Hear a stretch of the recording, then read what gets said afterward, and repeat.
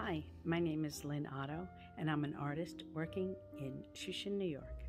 My work chosen for the 2022 ASA exhibition is, in part, from a series of drawings and watercolors completed during the last 2 years, the years of the pandemic.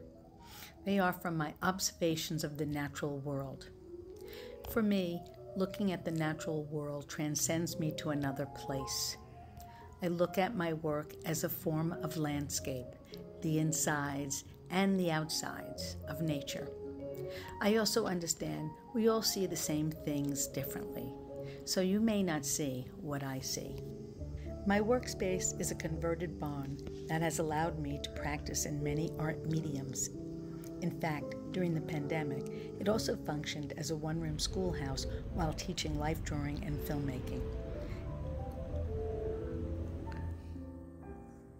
I feel lucky and grateful to be part of a community that helps save farmland from overdevelopment, as well as for those who can no longer keep their farms prosperous.